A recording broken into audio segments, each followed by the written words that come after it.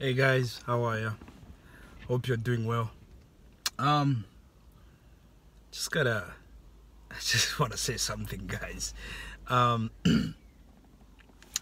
want to talk a bit about the fallacy of American exceptionalism, right?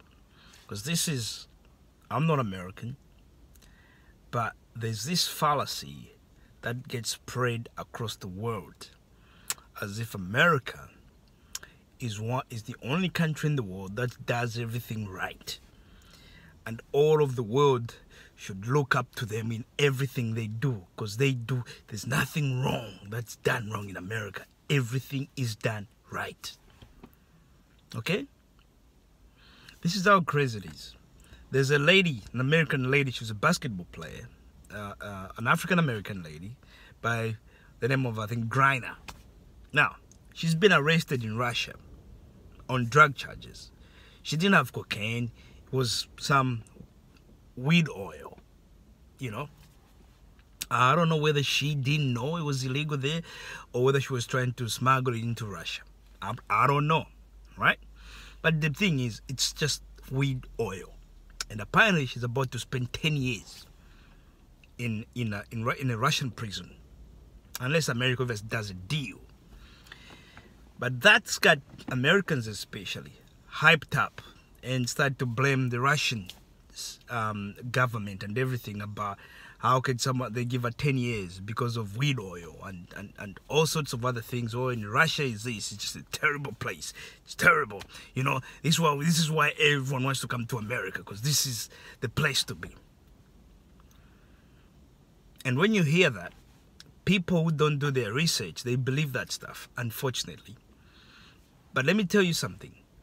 There's people in America right now, especially from black communities, who are doing 15 years in prison for having an ounce of weed. An ounce of weed. And they're doing 15 years. No, people don't get upset when they hear that.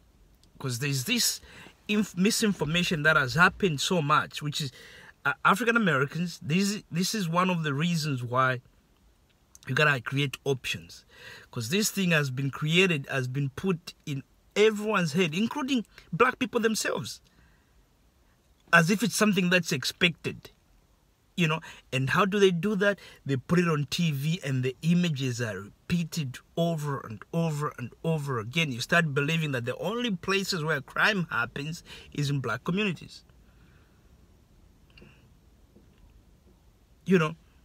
When black people complain about stuff, about anything, then it's a victim mentality. When people like the Jews complain, all of a sudden, oh, let's even give them land and all that. You see, there's something wrong there. That's one thing. Happens in Russia, it's terrible. Happens in America, no one gives a damn. Okay? Here's another thing people like to say. Oh, you see, communism. You look at Cuba. You look at Venezuela. And look at Russia and China. And communism is terrible. See, capitalism is the way to go. Socialism, no.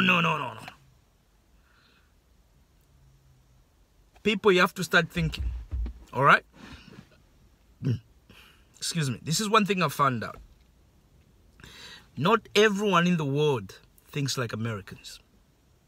Okay? Not everyone in the world think like white people. And white people don't think the same. Actually, I found out a lot of those Scandinavian countries and some Western European countries, they wanted to copy the capitalistic way of doing things in America. But when they stress tested the government, did their research and see whether that is important way to do things, it's the best way to go to rule a country, they found out at some point things starts falling. They realized that it was more important for the government to invest in free healthcare and free education. Start free proper education at a young age so that people, by the time they get older, you've given them the best education. That's why some of the European countries do so well when it comes to human index and all that stuff, because of that. So it's not just in America. And doesn't mean this lie they like to say you can only make it in America. No, you can't. If you're meant to make it, you can make it even in the poorest country in the world. If you are just meant to make it. Because you see opportunities where others can't.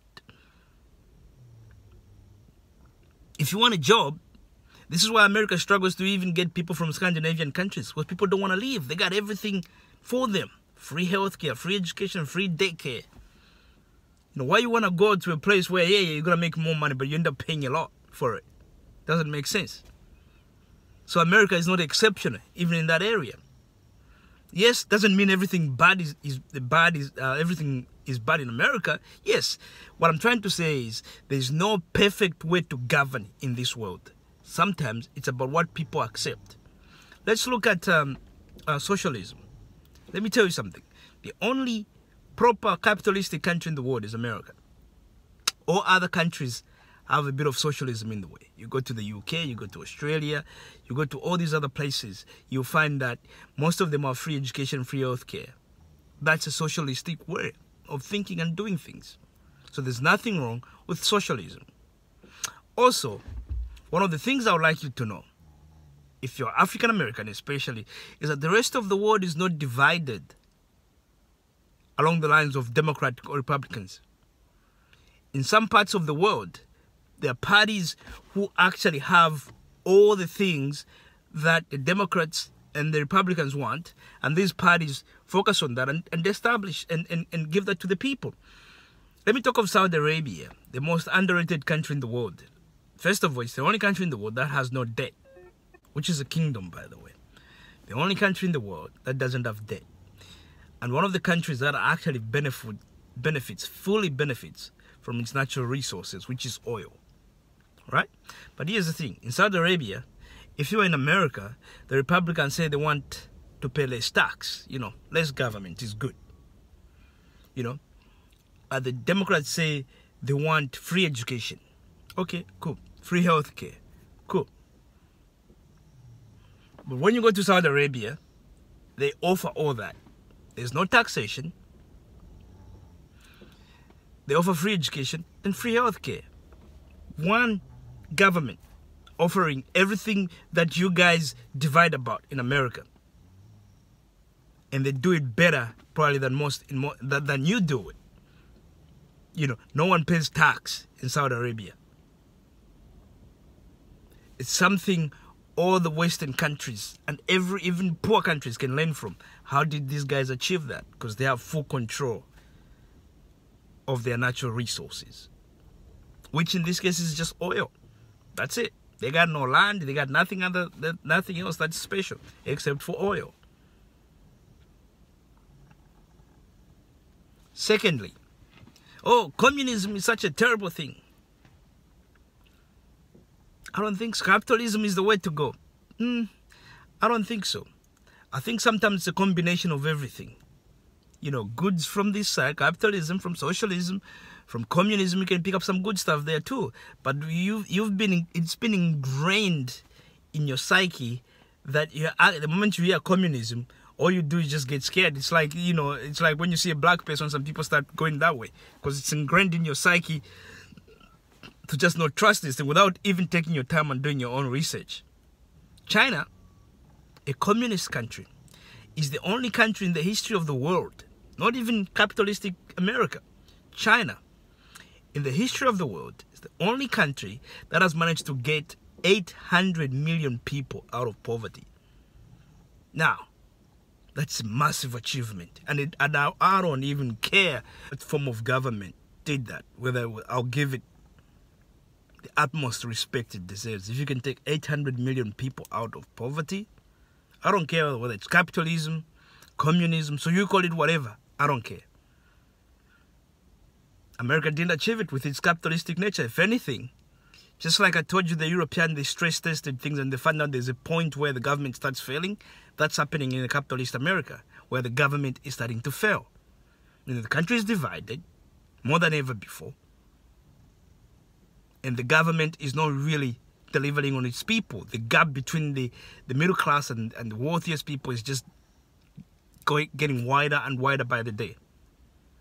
You know, also, people like to use Cuba to say, you know, this is why socialism doesn't work.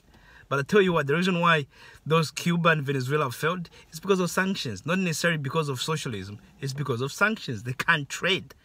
Stop using these countries as a way to say, you know, so that's what that's a lie. That means you're lying to yourself. There's a lot of countries in the world that are semi-socialist and they're prosperous than America in a way. They look after their people. It's not everything just about money, money, money, money, money, money.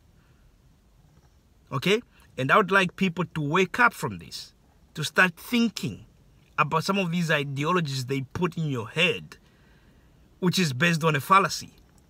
You gotta start thinking, guys. Think. American exceptionalism is a fallacy. Yes, I tell you what, one thing I'll give it to America is the availability of venture capital. In that area, they've been extremely good. But I want you to know the exceptionalism of America is a fallacy. And it's about time you guys started doing your research, especially for black people, African Americans. It's time you started thinking about creating options. Because there are places in this world where you can get a better life, a better lifestyle than in America. Thank you. Thank you for watching. Goodbye.